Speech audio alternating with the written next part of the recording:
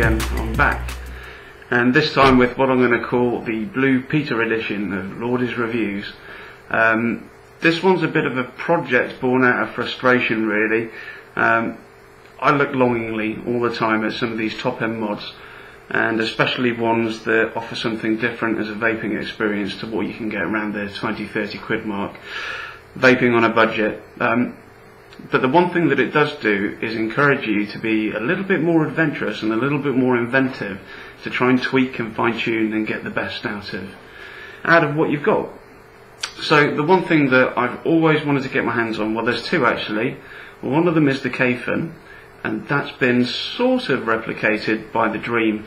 I think it's wrong to call the Dream a Kayfen clone. It's a lot more simplified, there's a lot less to it.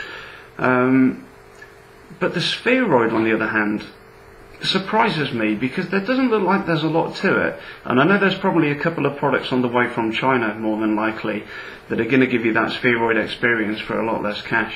I think it's a real shame. You know, people spend a lot of time coming up with these ideas and obviously deserve to make quite a bit of money from them. You know, anyone that invests and gives something back to the community, you know, they're worth every dime and then some.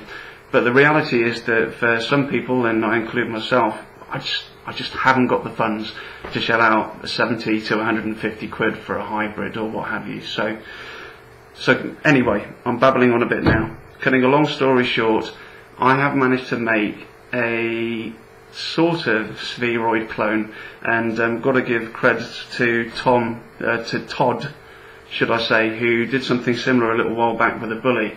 But I've basically made my own spheroid out of a Dream and a Nova. So with no further ado, let's get down to the table and I'll show you how to go about it. Okay, as you may have gathered from my previous videos, I'm pretty bad with shaky hands. I'm not normally so bad, but for some reason when I've got a camera rolling, I look like an alcoholic with the DTs. So for those reasons, I'm not going to go into the rigmarole of building a coil and everything on camera. If you're used to using your Dream by now, then you'll know how to coil and wick the thing anyway. So I'm not going to bother with all of that. So in terms of what you need, the basics, you need a pair of scissors, you need Cera wool, or whatever type of filler material you normally use, a bit of wick. I'm personally using 0.23 canthal wire. That gives me a coil of the resistance that I kind of like.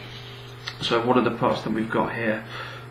This one here is the top parts of a mini Nova, and there you go, my hands are shaking away already.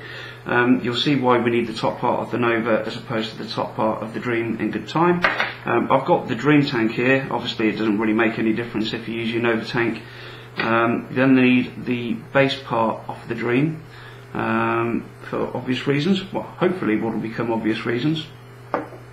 Drip tip, you'd be silly without one. And then what I've got here is just the standard replaceable parts out of the EVOD. Now obviously because we're not relying on the wick and coil in this thing, you can get rid of that. The other thing as well is you won't be needing the positive terminal, and you won't be needing the grommet that runs down the middle as well. So there we go, I'm going to get rid of those. And of course you need your pins for putting into the base part of the Dream. So where have I put that wick? Everything's going wrong already. This is not looking good. Right, let's cut a bit more wick. So this is 3mm wick that I'm using, and I'm going to do it in quite a standard way, which is just folding it over, double, and then wrapping probably 4 winds of canthal against that. So I'm just going to do that and then come back. Here we go then. So I've built my wick and coil, just give it a little test fire. As you can see, that's glowing up a treat. The other thing of course is that, as you'll probably know when you're building these things, you want to make sure that the coil isn't touching the bottom plates at all. Now I've done my best here, and you'll see why shortly, to make sure that that wick is as close as I can possibly get to the bottom without actually touching. So there's only one thing I have left to do here, which is just to give this loop a little snip. Simple. Right, so I can put that to one side for a minute, and you can see hovering around in the background here what the next step is. So this is the top off a Nova. I was about to say mini Nova, but there's nothing mini about this one. So you just take that, you take your EVOD that you've removed the wicking coil from earlier, and just push it, and by some happy accident the top of the EVOD, when you've got it this way round, fits perfectly, nice and snugly into the Nova top cap. I had to give this a bit of a thwack actually to get it to come through as much as possible.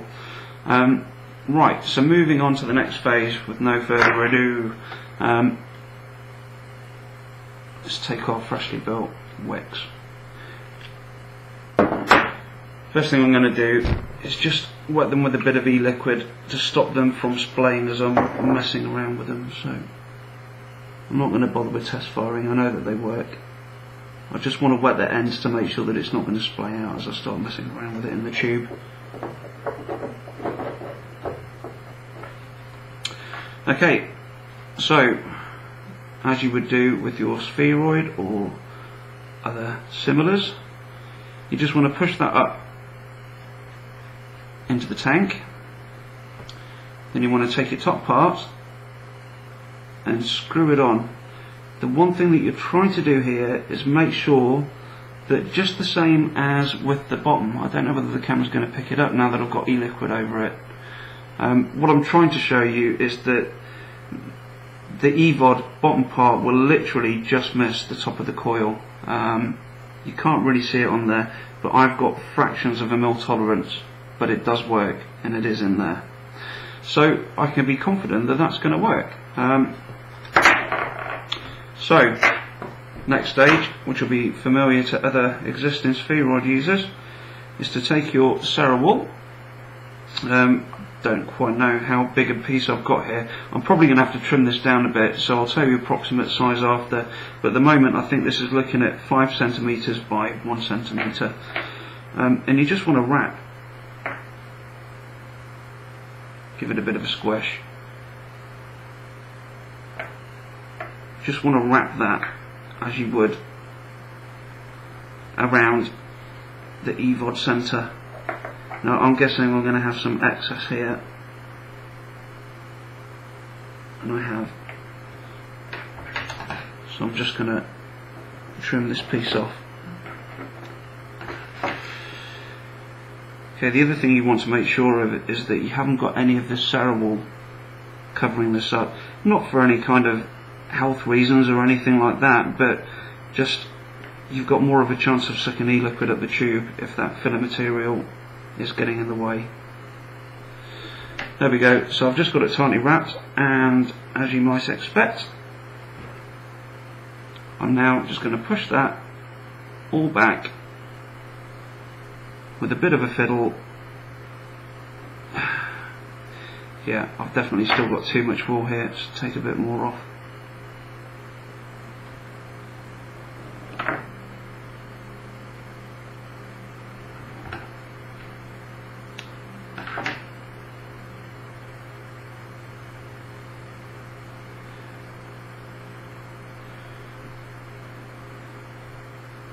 Of course this will puff out and fill back out once I've got it in there.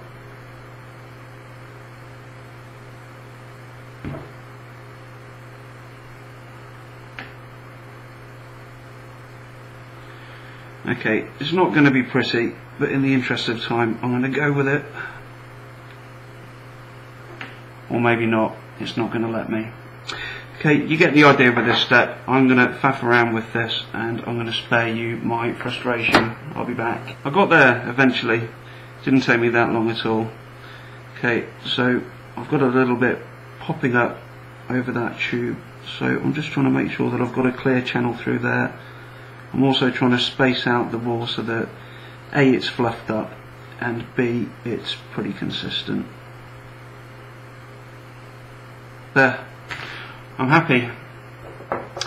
So, as you might expect, next you want to chuck in some e-liquid. Maybe I should have used a syringe so I can measure this, but these are about half a mil or a mil at a time, these dropper bottles.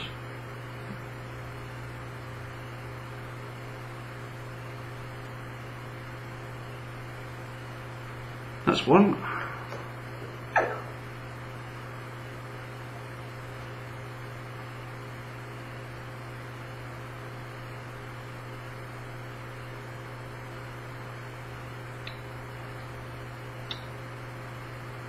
That's 2.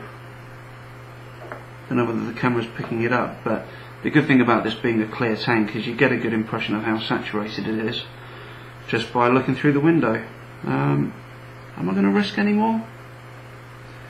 I'll try another one.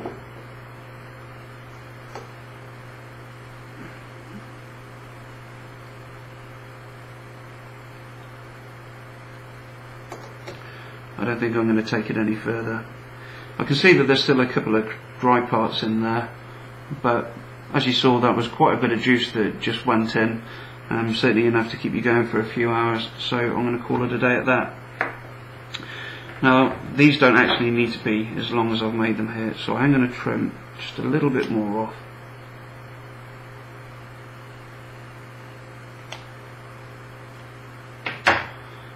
Thought I was going to get e-juice spitting up at the lens then. And then, as before, just push the tails in, into the top of the tank.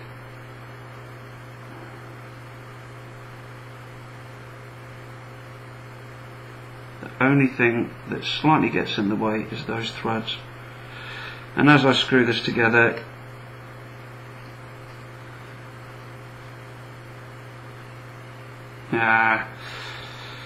failed on this side. But so long as you've got a majority of the wick in contact with that thinner material, you're in business. So I am going to sort out that one wick, might as well finish the job that I've started, and then I'm going to come back and take a vape. Right, I have made just a small adjustment. I noticed that the top of the EVOD was a little bit too close to the coil for my liking, so I've just backed off the threading just a couple of turns. To be honest, if you've got a Dremel or something like that, it's pretty easy to sort out if you're that fussy and you want it screwed down together properly. But to all intents and purposes, this is the spheroid experience on Dream budget. So here we go.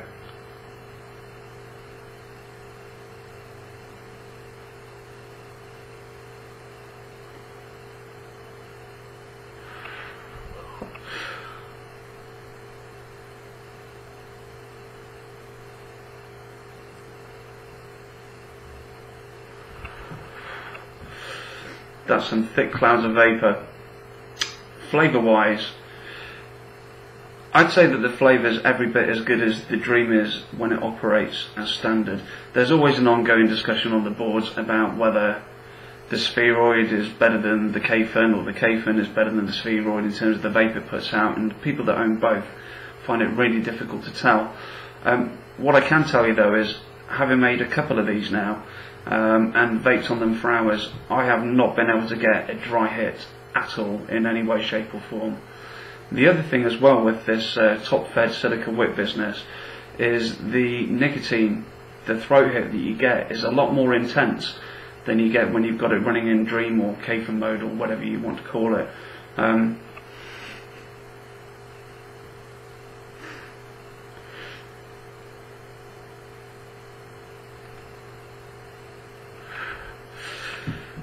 Spheroid performance for K-fin money, you can't really say. I'll get the hang of this one day. Spheroid performance for Dream budget, that's pretty good in my book. So there you go. If you like the video, please subscribe to the channel. If you want to have a chat with me, I'm on a couple of forums, but you'll find me predominantly at thevaporsden.com.